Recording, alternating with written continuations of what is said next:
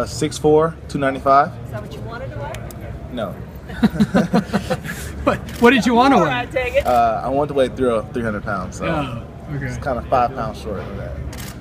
How are you enjoying the entire experience of the combine today? When I first got here, one kid, he said it the best way that I could have imagined possible to describe it. He said, it's an experience you never want to experience again. It's a great experience you never want to experience again. And like, it took me time to realize that like it's a once in a lifetime experience, you know, so we'll never get to do this again. But the process, you know, of entering the NFL, it's a long, enduring one, you know, but it is what you have to go through to get to the NFL. And I'm grateful for this experience, but it is one of those ones that's like very, very dreadful and tedious. So you're a graduate of Willowridge High School, correct? Yes. So can you kind of describe to us your journey from high school prospects, TCU, to now, and kind of the different things and the lessons that you learned along that path to get to this point in your career? Okay, well, like I said, I went to Willowridge High School. We're in the suburbs of Houston, like South Houston. And, you know, I really didn't have any competition there. I was always bigger than everybody else. So I used my size against me. I was able to, like, overpower like other kids and use my athletic ability to get me where I am today. So I used that to get me in TCU. You know, I love my time at TCU. I'm forever grateful for what TCU did for me. I had the opportunity to come in and start as a true freshman. That was kind of hard, you know, being thrown from high school into the fire at the collegiate level. But I caught on quickly, and I progressed from there, you know, and had my few speed bumps throughout my journey at TCU, but in the end I finished that role and it got me to where I am today. How would you characterize your season, this past season?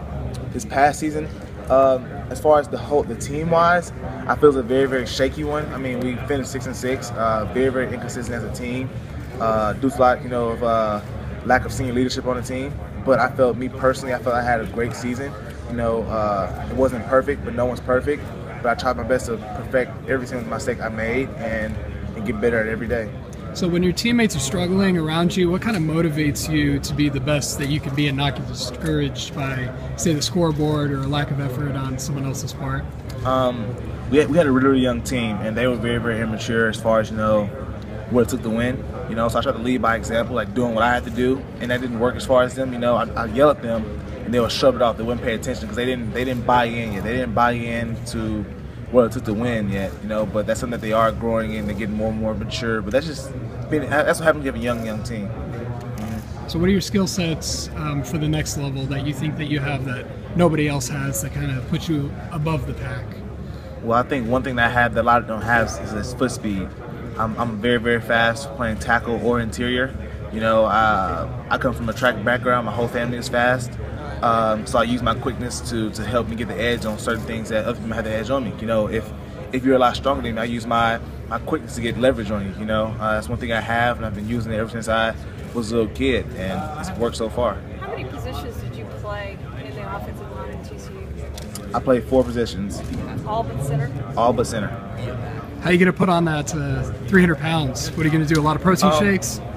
Well, the thing about it is I was 300 pounds before I got here, Oh, okay. but like you said, this process is very, very hard. So trying to maintain eating is kind of hard because, you know, you don't want to miss upon a meeting or informal interviews because you want to eat. So I kind of made that mistake not preparing, bringing like protein bars or, you know, snacks to keep me hydrated because, you know, flying gets you dehydrated, also like that. But, you know, those are just excuses. For me personally, it's just my weight fluctuates, and I just need to do a better job of keeping my weight. The interview process is going really, really well with teams. You know, they're making that transition very, very easy, or very, very, how you say, beneficial for me. You know, they come, they approach you, they want to get a little bit more about you, and, you know, they want to just introduce you into their offense or their schemes and kind of help you like transition easier if they are to draft you. So I like it. I'm from Houston, so I was by default a Texans fan. But, you know, it's always a little special love for the Cowboys just because, you know, they're from Texas. You know, so you always root for the Texans team. I don't know what it is about Texas, but we just love everything in Texas. But yeah, I was a Texans fan by default. That's one thing that I will say is what's very, very beneficial about me is that I'm very, very versatile. I can play both right and left tackle. It happened throughout the season. You know, our left tackle got hurt, suffered an injury in the game, and it was easy for me to go play the next side. You know, in the West Virginia game, our guard got hurt. You know, our backup guard wasn't that good at the time, so he said, "I'll go play guard." And the guard had no problem playing it. I just think me being able to play anywhere on the field you know, will definitely give me an edge on a lot of people. I've been working on snapping. I long snapped in high school, so that's not a problem for me. So I just have to get that, you know, readjust to snapping, how you say.